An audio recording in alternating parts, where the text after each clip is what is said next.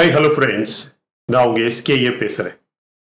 இன்னைக்கு எல்லாமே ரொம்ப முக்கியமான விஷயங்கள் பார்க்க போறோம். அதிகமான செய்திகள் இந்த வீடியோல இருக்கு. ரஷ்யா இதுவரைக்கும் உக்ரைன் நாட்டுக்குள்ள மட்டும்தான் போர் செஞ்சுக்கிட்டு இருக்கு. அது உங்க எல்லாருக்குமே தெரியும். ஆனால் இப்ப பிரேக்கிங் நியூஸ் என்ன தெரியுமா? ரஷ்யாவுக்குள்ளேயே பல போர் ஏற்பாடுகளை ரஷ்யா செய்ய ஆரம்பித்து விட்டது. ஃபார் எக்ஸாம்பிள், குண்டு துளைக்காத பங்கர்ஸ். பெரிய போர் என்று வரும்போது மக்கள் மறைந்து பாதுகாப்பாக இருப்பதற்கான எல்லா இடங்களும் சரியாக வேலை செய்கிறதா இல்லையா என்று தற்போது சரிபார்க்கப்படுகிறது. அப்படியானால் ரஷ்யா தனது நாட்டுக்குள்ளேயே எதிரிகளின் தாக்குதலை எதிர்பார்க்க ஆரம்பித்து விட்டது. இதை பற்றி இன்னும் கொஞ்சம் விரிவாக இந்த வீடியோவில் பார்க்கலாம். இன்னும் அதிகமான செய்திகள். ரஷ்யாவும் ஈரானும் ரஷ்ய எல்லைக்கு அருகில் சக்தி வாய்ந்த ஆயுதங்களை தயாரிக்க ஆரம்பித்து விட்டார்கள். ஒரு பெரிய போருக்கு ஆயுதங்களை நகர்த்த ஆரம்பித்துள்ள வடகொரியா. ஐநா சபையின் தலைவர் இருக்கார் தெரியுமா? அவர் உண்மையிலேயே இந்த ரஷ்யா உக்ரைன் போர் ஒரு பெரிய உலக போராக மாற உள்ளது என்ற அதிர்ச்சியான தகவலை வெளியிட்டுள்ளார். இது அதிர்ச்சியான தகவல் அப்படின்னு அவரே சொல்லியிருக்கார். இது கண்டிப்பாக ஒரு பெரிய உலக போரில் தான் முடியும்னு நமக்கு எப்பவோ தெரியும், எப்பவோ சொல்லிக்கிட்டே இருக்கிறோம். சைனா ரஷ்யாவுடன் இணைந்து மேற்கத்திய நாடுகளுக்கு எதிராக போரில் குதித்து விட்டதாக சொல்லி அமெரிக்கா சைனாவுக்கு அபிஷியலாக எச்சரிக்கை அனுப்பியுள்ளது. கண்ணுக்கு தெரியாத ஆயுதங்களை, முக்கியமாக எதிரி நாடுகளின் ரேடார்களில் சிக்காத அளவுக்கு புதிய ஆயுதங்களை இந்தியா தயாரிக்க ஆரம்பித்துள்ளது. அதெல்லாம் விடுங்க.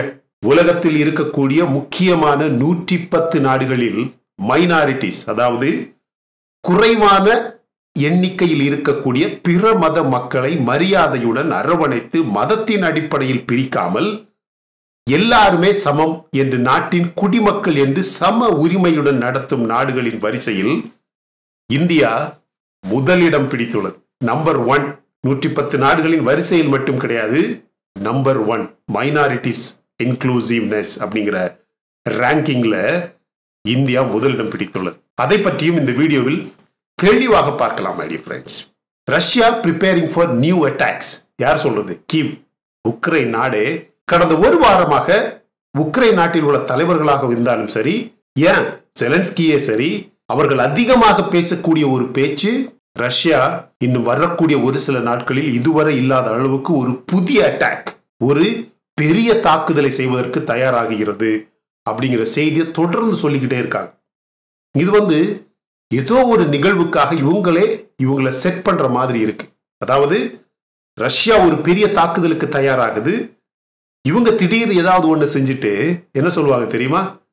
ரஷ்யா ஒரு பெரிய தாக்குதலுக்கு தயாரான காரணத்தினால நாங்க இதை செஞ்சோம் அப்படின்னு பேசுறதுக்காகவே ஒரு பெரிய செட்டப் நடக்குது. மை டியர் ஃப்ரெண்ட்ஸ், நேற்று வீடியோல நம்ம சொல்லியிருந்தோம், 5 லட்சம் புதிய வீரர்கள் உக்ரைனை நோக்கி ரஷ்யாவிலிருந்து கிளம்பி இருக்காங்க. ரஷ்யாவில் இருக்கக்கூடிய பல ஆயிரம் கணக்கான சிறைகளில் இருக்கக்கூடிய பெண் சிறை கைதிகளை இந்த போருக்காகவே விடுவித்து உக்ரைன் நோக்கி அனுப்பியிருப்பதாக செய்திகள் வந்திருக்கு. ஆக மொத்தம் ரஷ்யாவின் புட்டின் அவர்கள் இந்த போரை ஒரு வழி பார்த்துடணும் அப்படின்னு முடிவு செஞ்சிட்டதாக தெரிகிறது. Ukraine வார்ல Russia Iran plan to set up drone manufacturing facility near Moscow.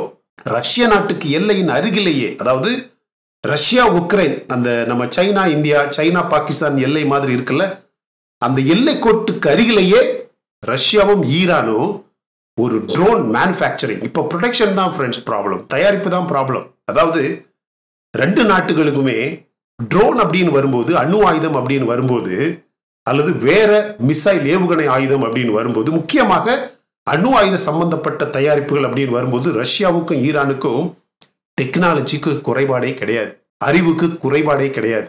ஆனா இப்போதைக்கு போரில் ரொம்பவும் கவனமாக இருக்கக்கூடிய காரணத்தினால தயாரிப்பு மெதுவாக நடக்க வாய்ப்பு இருக்கு. அதனாலேயே என்ன பண்றாங்கன்னா, உக்ரைனுக்கு தாக்கணும், உக்ரைனை தாக்கணும்னா உக்ரைன் பக்கத்திலேயே தயாரிப்பு நடக்கணும் அப்படிங்கிறதுக்காகவே ரஷ்யாவும் ஈரானும் சேர்ந்து ரஷ்யா உக்ரைன் எல்லையிலேயே ஒரு பெரிய manufacturing facility, super success of ஷாஹத் 136 UAVs, அதாவது தற்போது உக்ரைனில் அதிகமான இடங்களை அழிப்பதில் மிகவும் வெற்றி கண்ட ஒரு ஆயுதம் ஷாஹத் 136 UAV அப்படிங்கிற ட்ரோன்.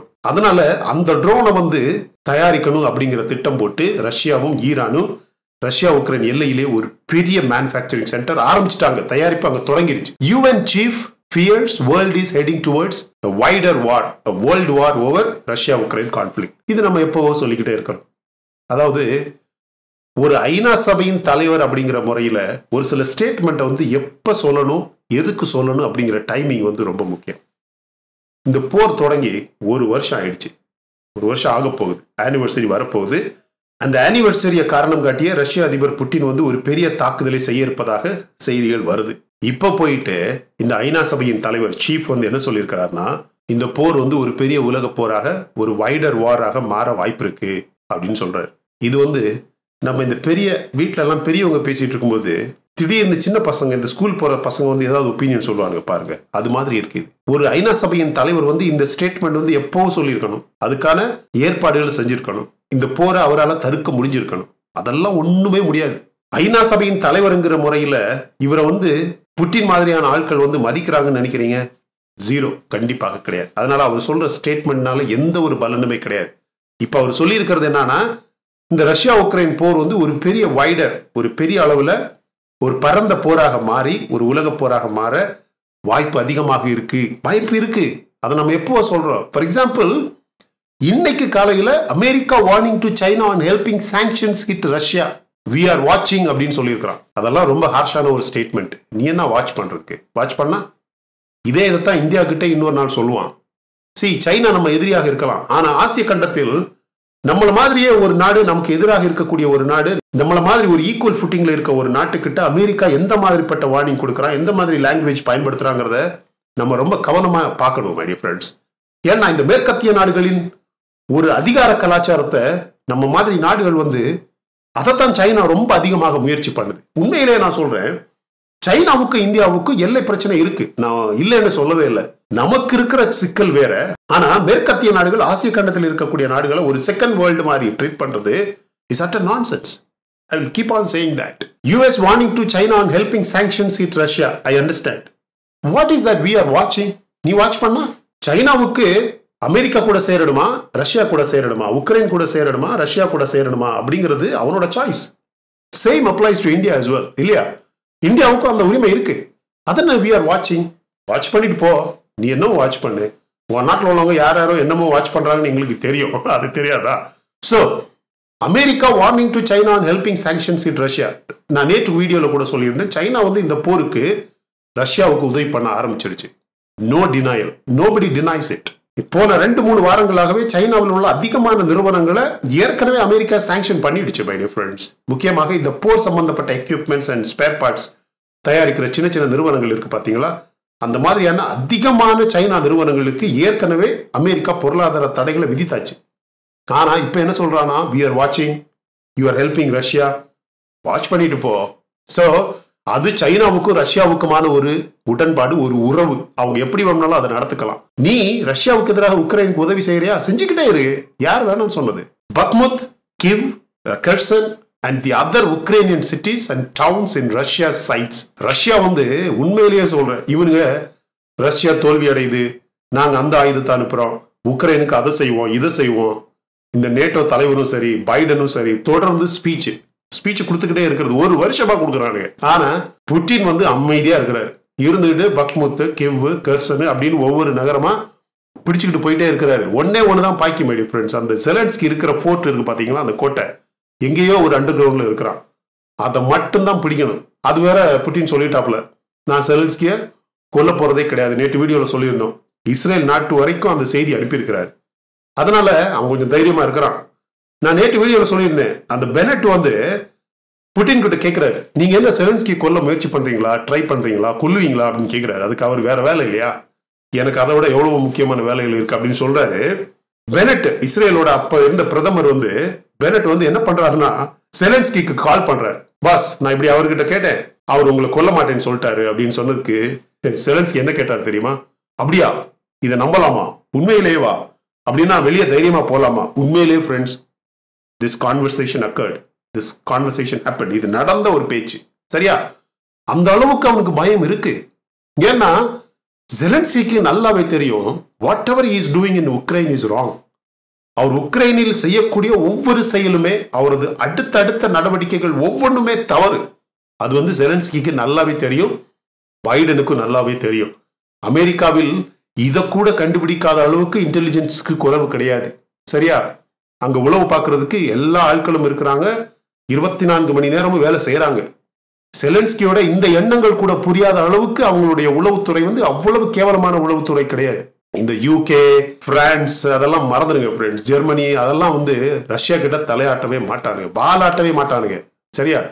ஆனா அமெரிக்கா வந்து இந்த அணுகுண்டு அப்படிங்கிற ஒரே ஒரு விஷயத்துக்காக வந்து பாத்துக்கலாம் வா அப்படின்னு சொல்லுவானுங்களே தவிர, அதுவும் இப்ப சைனா இந்த ஸ்பை பலூன் வழியா கண்டுபிடிச்சிருச்சு. என்னன்னு, அமெரிக்காவில் குண்டு போட்டு அழிஞ்சு 2 நாள் ஆனாலும் அங்க அது நடந்திருக்குன்னு கண்டுபிடிக்க முடியாது அப்படிங்கிற இடங்கள் 1000 இடம் இருக்கு அப்படின்னு இந்த ஸ்பை பலூன் கண்டுபிடிச்சிருச்சு. சரியா? அது யாருக்கு நல்லா உதவும் அப்படின்னு கேட்டீங்கன்னா, சைனாவுக்கு உதவுதோ இல்லையோ ரஷ்யாவுக்கு நல்லாவே உதவும். அந்த திட்டத்துல தான் அந்த பலூன் போச்சு. இன்னைக்கு பாத்தீங்களா, செய்தி பாத்தீங்களா, இன்னைக்கு நார்த் அமெரிக்கா பக்கத்துல நினைக்கிறேன் 2வது பலூன் கண்டுபிடிச்சிருக்கிறாங்க. அதுவும் சைனாவே சொல்லியிருக்கேன் என்னன்னு, அதுவும் எங்க பலூன் தான், நாங்க அந்த டைரக்ஷன்ல விட்ட பலூனே கிடையாது, அது நார்மல் சிவிலியன் ரிசர்ச்சுக்காக அனுப்பின பலூன், அதுவும் தசமாறி போயிருக்கு அப்படின்னு சைனா ஒத்துக்கிட்டுச்சு. நான் நேற்று வீடியோல சொன்னேன்னா இல்லையா, என்னன்னு திருப்பி திருப்பி இந்த பலூன் வரும். அதனால கண்டிப்பா ரஷ்ய அதிபர் புட்டின் வந்து செலன்ஸ்கியையும் விடுறதா இல்ல, பைடனை விடுறதா இல்ல, அந்த நேட்டோட தலைவர் இருக்கார் பாருங்க அவரையும் விடுறதா இல்ல. ஜெர்மனி, பிரிட்டன்லாம் காலி ஆயிடுச்சு மேடி ஃப்ரெண்ட்ஸ். ஏங்க, அந்த நாடோட கேவலமான விஷயம் என்னன்னா, சுனாக் மாதிரியான ஒரு ஆளை வந்து பிரைம் மினிஸ்டர் ஆயிட்டான்னா அந்த நாடு என்னத்த. சரி, அதுல இருந்து உங்களுக்கு புரியுதா இல்லையா? சரி, ரஷ்யன் மிசைல்ஸ் ஹிட் கார்கிவ். கார்கிவ்ல திருப்பியும் தாக்குதல் ஆரம்பிச்சிருக்கு. அதிகமான மக்கள் உண்மையிலேயே இறக்க ஆரம்பிச்சிருக்காங்க. அமிட் உக்ரைன் வார், Kremlin orders nation wide bomb shelter overhaul. நான் தொடக்கத்துல சொன்னேன்ல, ஒரு பெரிய போர் வந்துச்சுன்னா தன்னுடைய நாட்டு மக்களை எப்படி பாதுகாக்கணும், எல்லா வசதிகளும் சரியாக இருக்குதா, முக்கியமாக இந்த குண்டு துளைக்காத பங்கர்ஸ், பெரிய பெரிய மறைமுகமான மறைந்து இருக்க வேண்டிய இடங்கள் எல்லாமே சரியா இருக்குதா அப்படின்னு ரஷ்ய நாடு முழுவதுமாக ஒரு பெரிய போருக்கான ஏற்பாடுகள் தொடங்கிருச்சு. பெரிய போருக்கான ஏற்பாடுகள் அப்படின்னு சொல்லும்போது, எதிரி நாடுகள் தாக்கும் போது தன்னுடைய மக்கள் வந்து பாதுகாப்பாக இருக்கக்கூடிய வசதிகள் பொதுவாக அங்கு அதிகமாக இருக்கு. பொதுவாகவே 2ஆம் உலகப் போருக்கு பிறகு ரஷ்ய நாட்டுக்குள்ளாடி உள்ள பாதுகாப்பு வந்து பெரிய பெரிய பங்கர்ஸ், இந்த நிலத்திலேயே வெட்டியெல்லாம் வச்சு மறைமுகமா இருப்பாங்க பாத்தீங்களா, ட்ரென்ச்சஸ் அப்படின்னு சொல்லுவாங்க. அதெல்லாம் வந்து அதிகமான எண்ணிக்கையில ரஷ்ய நாட்டுக்குள்ளாடி இருக்கு. அதனால மக்கள் வந்து பாதுகாப்பாக அங்கதான் போய் இருக்கணும். அந்த அளவுக்கு 2ஆம் வேர்ல்டு வார்ல வந்து ரஷ்யா பாதிக்கப்பட்டிருந்தது. அந்த அளவுக்கு போராட வேண்டிய சூழ்நிலை இருந்ததுனால அதற்கான ஏற்பாடுகள் ஏற்கனவே இருக்கு. அது சரியா இருக்குதா அப்படின்றது வந்து ரொம்பவும் அத்தியாவசியமான ஒரு எமர்ஜென்சி அடிப்படையில அந்த ஏற்பாடுகளை புட்டின் தொடங்கியிருக்காரு அப்படின்னு செய்தி வந்திருக்கு. ரொம்ப முக்கியமான ஒரு செய்தி மை டியர் ஃப்ரெண்ட்ஸ். ஏன்னா அந்த அடையாளங்கள் வந்து என்ன அர்த்தம்னா, ஏதோ பெரிய அளவுல லாங் டிஸ்டன்ஸ் அட்டாக்ஸ் வந்து ஆரம்பிக்க போகுது அப்படிங்கிற ஒரு சைன் வந்து ஏற்கனவே இருக்கு. Indian researchers develop new technology to make military equipment invisible to radar. இதைத்தான் சொன்னேன் தொடக்கத்துல. கண்ணுக்கு தெரியாத அளவுல, முக்கியமாக எதிரிகளின் ரேடார் கண்ணில் வந்து இது பிடிபடாத அளவுல அதிகமான இன்விசிபிள், கண்ணுக்கு தெரியாத ஆயுதங்களை வந்து இந்தியா தயாரிக்க ஆரம்பிச்சிருக்கு my dear friends. Russia to complete delivery of 3rd regiment of S400 missile systems to India as soon as possible, says Russian envoy. இந்த ரஷ்யன் என்வாய் வந்து இன்னைக்கு ரொம்ப சோகமான ஒரு செய்தி சொல்லியிருக்காரு. அது என்னன்னா, அமெரிக்கா வந்து உண்மையிலேயே இந்திய மக்கள் மத்தியில நிறைய விளம்பரங்கள், அட்வர்டைஸ்மெண்ட் பண்ணுது. என்னன்னு, ரஷ்யா வந்து ஒரு மோசமான நாடு, புட்டின் வந்து ஒரு மோசமான தலைவர் அப்படிங்கிறத அமெரிக்கா நல்ல விளம்பரம் பண்ணுது. மக்கள் கூட ரொம்ப வேகமா மாறிடுறாங்க. இந்தியாவை எப்படியோ மாத்திடலாம் அப்படின்னு அமெரிக்காவும் ஐரோப்பிய நாடுகளும் எதிர்பார்க்குது. ரஷ்யாவுக்கு அது ஒரு வருத்தமான விஷயம் தான் அப்படின்னு ரஷ்யன் என்வாய் சொல்லியிருக்கிறாரு. அது சொன்னப்போதான் இந்த 3rd batch of S400 missile வந்து ரொம்ப சீக்கிரமாக டெலிவரி முடிஞ்சிடும் அப்படின்னு சொல்லியிருக்கிறாரு. உண்மையிலேயே சொல்றேன், இந்தியாவும் ஒரு பெரிய போருக்கு தயாராகுது பெரிய ஃப்ரெண்ட்ஸ். நம்ம Indian army அன்வைல்ஸ் நெமிகா new anti tank tract armoured vehicle. இது ஒரு வெஹிக்கிள் மை டியர் ஃப்ரெண்ட்ஸ். இந்த வெஹிக்கிள்ல 8 முக்கியமான மிசைல்ஸ் இருக்கும். இந்த NAG அப்படின்னு சொல்லுவாங்க. இந்த NAG மிசைல்ஸ் வந்து இதுக்கு நெமிகா அல்லது நெமீஸ் அப்படின்னு பேர் கொடுத்துருக்காங்க. இந்த 8 மிசைல்ஸுமே வந்து முக்கியமாக பீரங்கிகளை, இந்த பெரிய பெரிய டேங்க் இருக்கு பாத்தீங்களா, இந்த டேங்க் ட்ராக்டு ஆர்மர்டு வெஹிக்கிள், அந்த டேங்கை மட்டும் ட்ராக் பண்ணி தாக்கக்கூடிய ஒரு பெரிய ஆயுதம் இது. இது வந்து எல்லைக்கு போக ஆரம்பிச்சிருச்சு மை டியர் ஃப்ரெண்ட்ஸ். இந்தியாவின் ISRO அண்ட் IIT மெட்ராஸ் இந்த ரெண்டு நிறுவனங்களுமே ஒன்னாக இணைஞ்சு they are going to develop virtual reality technology to prepare Indian astronauts for space related அவசரங்கள் ஏதாவது எமர்ஜென்சிஸ் ஏதாவது வரும்போது ஒன்றாக இணைஞ்சு வேலை செய்யறதுக்காக நம்ம சென்னையில் இருக்கக்கூடிய IIT Indian institute of technology இருக்குல்ல, அந்த நிறுவனமும் அந்த இன்ஸ்டிடியூட்டும் நம்ம ISRO நிறுவனம் இணைஞ்சு ஒரு பெரிய திட்டங்கள் பெரிய ப்ராஜெக்ட் செய்ய போறதாக ஒரு செய்தி வந்திருக்கு. முக்கியமான செய்தி my dear friends, India ranks first among 110 nations for inclusivity measures towards religious minorities. இதோட அர்த்தம் புரியுதா?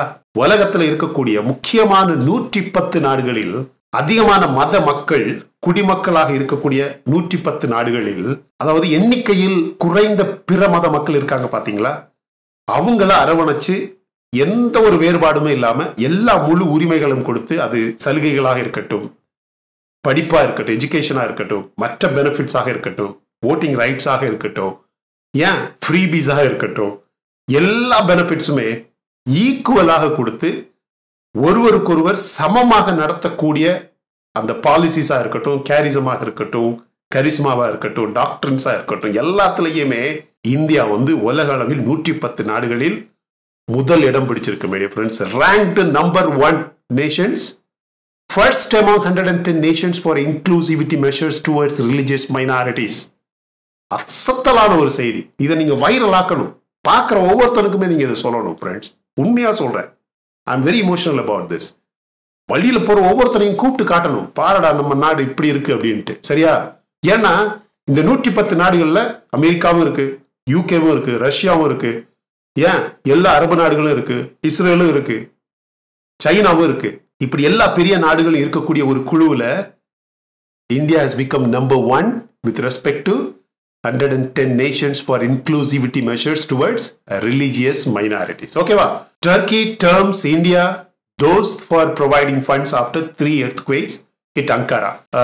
சிரியா, துருக்கி ரெண்டு நாடையுமே பெரிய கொடுமையான அளவுல 3500 மக்கள் ஏற்கனவே இறந்துட்டதாகவும் 11,000 மக்கள் ஆல்மோஸ்ட் காயப்பட்டிருக்கிறதாகவும், அந்த நம்பர் இன்னும் அதிகமாகும், இறந்தவங்களோட நம்பரும் இன்னும் அதிகமாகும். ஆனா தொடர்ந்து 3 நிலநடுக்கம் ஏற்பட்டது மை டியர் ஃப்ரெண்ட்ஸ் ஒரே நாள்ல. எல்லாமே பெரிய மேக்னிடியூட்ல நடந்தது. இந்தியா உடனடியாக பல உதவிகளை செஞ்சிருக்கு, பணம் கொடுத்திருக்கு, மருந்துகள் அனுப்பியிருக்கு, சாப்பாட்டு உணவுப் பொருட்கள் அனுப்பியிருக்கு. இப்ப துருக்கி என்ன சொல்லியிருக்குன்னா, இந்தியா தான் உண்மையான நண்பன் அப்படிங்கிற ஒரு ரிப்போர்ட் வெளியிட்டு இருக்கு. Death toll from earthquake in Turkey and Syria surpasses 3,800. ஏற்கனவே சொன்னேன், over 15,000 people are injured. சரியா? India's NDRF personnel with specially equipped trained dog squad departs for earthquake in Turkey. இப்படி நிறைய படைகள் அங்க போயிருக்கு. மருந்துகள், உணவுப் பொருட்கள், காசு அப்படின்னு நம்மளோட ஏர்ஃபோர்ஸோட டிரான்ஸ்போர்ட் ஏர்கிராஃப்ட் கூட அங்க போய் இறங்கி இருக்கு மை டியர் ஃப்ரெண்ட்ஸ். இது காலங்காலம் ஞாபகம் வச்சிருந்தாங்கன்னா ஓகே, நம்ம தான் தர்ம பிரபு ஆச்சுல்ல. சரியா? Did China's balloon violate international law? என்ன கேட்டீங்கன்னா, இன்டர்நேஷனல், அதாவது இதுவும் ஏர்கிராஃப்ட், அந்த மேன்ட் ஏர்கிராஃப்ட் அல்லது அன்மேன்ட் ஏர்கிராஃப்ட் கேட்டகரியில தான் இந்த ஸ்பை பலூனும் வருது. சைனாவோட ஸ்பை பலூனும் வருது. இதுல என்ன விஷயம்னா, உண்மையிலேயே இந்த பலூன் இப்படித்தான் போகும் அப்படின்னு சைனாவுக்கு தெரியும். இது திட்டம் போட்டு செய்யப்பட்டது. இது தவறான வழியில தெரியாம பாதை மாறி போனதே கிடையாது. அப்படி பாத்தீங்கன்னா, did China's balloon violate international law அப்படின்னு எங்கிட்ட கேட்டீங்கன்னா, டெஃபினெட்லி கண்டிப்பாக உலக அளவில் இருக்கக்கூடிய சட்டத்தை சைனாவின் அந்த ஸ்பை பலூன் மீறிச்சு அப்படிங்கிறது உண்மை. அதனால அவங்க அதை ஷூட் பண்ணி கீழே கொண்டு வந்தது இட் இஸ் ஓகே. சரியா? கண்டிப்பாக அது சரியானது தான். ஆனா இதற்காக சைனா பழி வாங்குமா அப்படின்னு கேட்டா பொறுத்திருந்து தான் பார்க்கணும் மை டியர் ஃப்ரெண்ட்ஸ். என்ன கேட்டீங்கன்னா, இன்னும் 12 அல்லது 24 மாதங்களுக்குள் அல்லது ஒரு வருடம் அல்லது 2024 வருடம் முடிவதற்கு முன்னாடி சைனாவுக்கும் அமெரிக்காவுக்கும் ஏதாவது ஒரு கான்ஃபிளிக்ட் கண்டிப்பாக வரும். அவங்க அப்படியெல்லாம் செஞ்சுக்கிட்டு இருக்கும்போது எப்போதுமே இந்தியா ஒரு பெரிய போர் தயாரிப்பில் ரெடியாக இருக்கணும் அப்படிங்கிறது நிதர்சனமான எதிர்பார்க்கப்பட வேண்டிய உண்மை. அதனால எல்லா ஏற்பாடுகளுமே நடக்கு. நான் என்னோட ட்விட்டர் அக்கௌண்ட்ல நேற்று சொல்லியிருந்தேன், இந்தியாவின் navy variant of Tejas lands for the first time on our aircraft carrier INS Vikrant.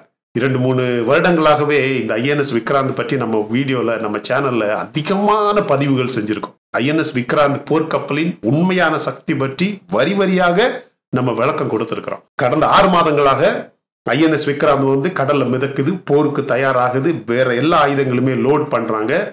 இப்போ முதல் முறையாக நேற்று வந்து நம்மளோட கப்பற்படைக்கான தேஜாஸ் விமானம் இருக்குல்ல, அந்த விமானம் முதல் முறையாக நம்ம ஐஎன்எஸ் விக்ராந்த் மேல லேண்ட் ஆச்சு மை டியர் ஃப்ரெண்ட்ஸ். டெக்னிக்கலா இருக்கட்டும், ஆப்ரேஷனல் முறையா இருக்கட்டும், மேனுஃபேக்சரிங் முறையா இருக்கட்டும், ப்ரொடக்ஷனா இருக்கட்டும், அதை கண்ட்ரோல் பண்ண விதமா இருக்கட்டும், எல்லாமே இந்தியாவுக்கு பெருமை சேர்க்கக்கூடிய ஒரு பெரிய விஷயம். நம்ம நாட்டில் கூட இப்படி ஒரு பெரிய போர்க்கப்பலை தயாரிக்க முடியும். நம்ம நாட்டுக்குள்ளேயே இப்படி ஒரு பெரிய போர் விமானத்தையும் தயாரிச்சு ரெண்டையுமே ஒன்னாக இன்டகிரேட் பண்ணி ரெண்டுமே சேர்ந்து வேலை செய்யக்கூடிய அளவுக்கு நம்ம இண்டிஜினியஸ் அடிப்படையில், நம்ம உள்நாட்டு உற்பத்தி அடிப்படையில் தயாரிக்க முடியும் அப்படின்னு உலகத்துக்கே இந்தியா காட்டியிருக்கு. நிறைய பைலட்ஸே வந்து ரொம்ப பெருமையா ஃபீல் பண்றாங்க மை டியர் ஃப்ரெண்ட்ஸ். நேற்று இரவு ஃபுல்லாவே நிறைய இன்டர்வியூஸ் நான் வாட்ச் பண்ணேன். பெரிய பெரிய பைலட்ஸ், அதாவது நம்ம விக்ரமாதித்யால போன வருஷம் லேண்ட் பண்ண ஒரு பைலட்டே இன்டர்வியூ கொடுத்துருக்கிறாரு. He really appreciated the pilot who landed on INS Vikrant இல்லையா? ஏன்னா அந்த அளவுக்கு இது ஒரு பெரிய சாதனை. சரியா? அப்படிப்பட்ட ஒரு சாதனையோட, ஒரு பெரிய பெருமையோட, முக்கியமாக இந்த துருக்கி போன்ற நாடுகளுக்கு நம்ம உதவி செய்யக்கூடிய அளவுக்கு, எதிரிக்கு கூட, நம்மளை பழியா பேசினவுக்கு கூட, நம்மளை மோசமா ஐநா சபை வரைக்கும் போய் பேசக்கூடியவனுக்கு கூட நம்ம உதவி செய்கிறோம், செய்வோம். நம்ம எப்பவுமே தர்ம பிரபு தான். சரியா? நம்ம எப்பவுமே மகா பிரபு தான் அப்படின்னு திருப்பி ப்ரூவ் பண்ணக்கூடிய நம்ம நாட்டுக்கு, நம்ம நாட்டில் நாம எல்லாரும் 110 நாடுகளில் நம்ம நாடு நம்பர் 1. அதாவது பிற மதத்தவர்களை நல்ல மரியாதையோடு நடத்தக்கூடிய ஒரு விதத்துல உலகத்திலேயே நம்ம நம்பர் 1 அப்படிங்கிற பெருமையோட we should take pride my dear friends. சரியா? Let's be a proud citizen of India. இதை பற்றி நீங்க என்ன நினைக்கிறீங்க அப்படின்னு கமெண்ட் செக்ஷன்ல பதிவு பண்ணணும். கண்டிப்பாக பதிவு பண்ணணும். இந்த வீடியோ உங்களுக்கு பிடிச்சிருந்துச்சுன்னா லைக் பண்ணுங்க, அப்படியே சப்ஸ்கிரைப் பண்ணுங்க. மற்ற வீடியோஸ் பாருங்க, உங்களுக்கு கண்டிப்பா பிடிக்கும். பிடிச்சிருந்தா சப்ஸ்கிரைப் பண்ணா போதும் மை டியர் ஃப்ரெண்ட்ஸ். அப்படியே அந்த பெல் நோட்டிஃபிகேஷன் எனேபிள் பண்ணுங்க. அப்பதான் நம்ம வீடியோஸ் பதிவு பண்ணதுமே உங்களுக்கு கிடைக்கும். நீங்களும் உடனுக்குடன் பார்த்து என்ஜாய் பண்ணலாம். Thank you so much my dear friends for watching all my videos and supporting my channel. Until I come back with my next awesome video, it's bye from Suresh. Stay safe, stay positive, stay active and stay fit. And always dream big in your life. நம்மளால எப்பவுமே எதையுமே எங்கேயுமே சாதிக்க முடியும் அப்படின்னு நம்ம first நம்பணும் my dear friends. And as I always say, please take care of your parents at home. உங்க அப்பா அம்மாவை வீட்டிலேயே வச்சு நல்லா பார்த்துக்கோங்க friends. Thank you.